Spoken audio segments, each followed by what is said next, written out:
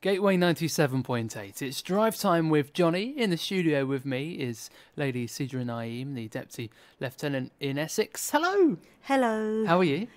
Very well, thank you. And you? Yes, fine. And I haven't seen you since the Jubilee. What a week and weekend that was. Yes, I think the Jubilee just completely knocked me out. It was so busy that week.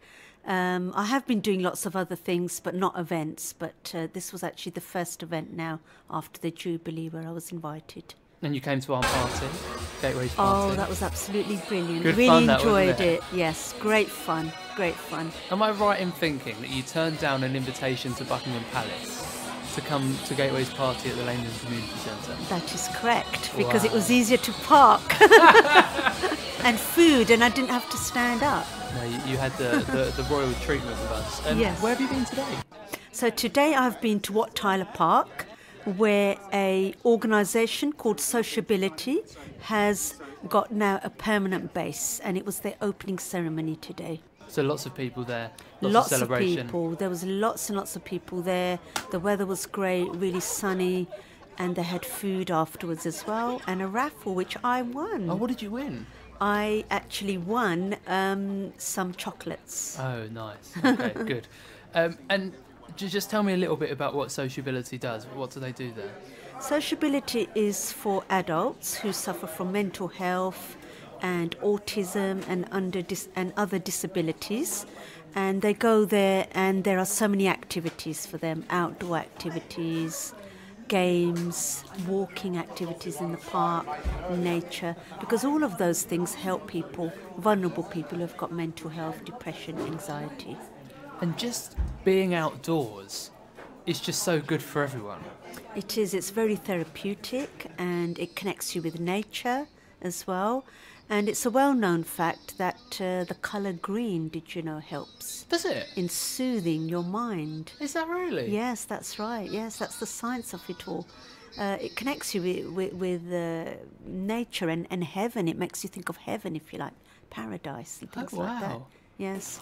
So I think since COVID, since the pandemic, people have realised even more the importance of going out and doing outdoor activities, because it improves your immunity as well against diseases like COVID. I remember that time where you could go out for a walk with someone, and that was sort of all you could do at the time. And so you would see friends, wouldn't you? You'd go for a walk. And now more and more of my friends that I used to do that with during COVID, we now do that. We still do that. You know, we still go out and spend. We'd have never done that before. Yes, it actually established a routine, the pandemic did, the lockdown, into going out more and going into parks. And all of a sudden there was a huge amount of interest in bikes at the time. There was a shortage actually of bikes all of a sudden. Everybody was going out and getting bikes and things. So, yes, I think the trend is now outdoor sports and outdoor walking. And Do you know, things like you've that. made me think I'm buying a new bike. I'm going to get one of those, you know, those fold-up ones Yes. that you can sort of take on the train, and you can. I'm Yes. going to get one. And the electric ones are the latest, Yes. where you don't even have to hardly pedal. Very easily, you just It sort of swim defeats across. the object there, doesn't it? It defeats. You've got lots of events coming up, have you? I have got lots of events coming up. I've got the High Sheriff's Garden party next week, and I've also got a race course event as well next week on Friday. And do you have to wear different outfits to every event? Yes, definitely, I do, yes, because everybody sort of in the hierarchy, in the higher sort of levels of the hierarchy, MPs, mayors, they're all there at the same event. So if you wear one outfit, they've already seen it. It's a little bit like going to a wedding, a family wedding, where you can't wear the same again. So yes, I do tend to, I have to actually make a diary on what I've worn at what events, so I Really? don't repeat. Yes. So when was the last time you wore this? This sort of pink and blue number? Yes, I wore this at a church service actually, which was to do with the Platinum Jubilee.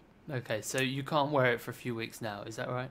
Well, that was in Chelmsford, so I wore it Oh, in so Chelmsford. you This can is wear it now in Basildon. Oh gosh, okay. So you can wear it somewhere else in Essex, but a little while until you can wear it in Basildon again. Yes, but also it depends on who's going to be there. So mentally in my mind I work out who's going to likely to be there. But luckily nobody from Chelmsford was there today. Oh, good. So I was fine. Thank gosh for that. Just tell us finally a little bit about I know we obviously have you on the show quite often, but if someone's meeting you for the first time today, a little bit about what your role is. Okay, so the Queen, Her Majesty the Queen, she doesn't have enough manpower to do all the roles that she needs to do around the whole country. So what she does is she allocates special people around the country to do some of those roles for her. So those roles would be things like opening up wings in hospitals, public buildings, cutting ribbons, making speeches, lighting the beacon. Like you did at the Jubilee. Yes, and cutting cakes and things like that. So yeah, very, very nice, good, lovely roles. It's a privilege actually to have that role, and that is all from really doing voluntary work since a long, long time, over 20 years now, since I've been doing voluntary work within the community. Well, thank you, and it's very nice to see you. Thank you very much.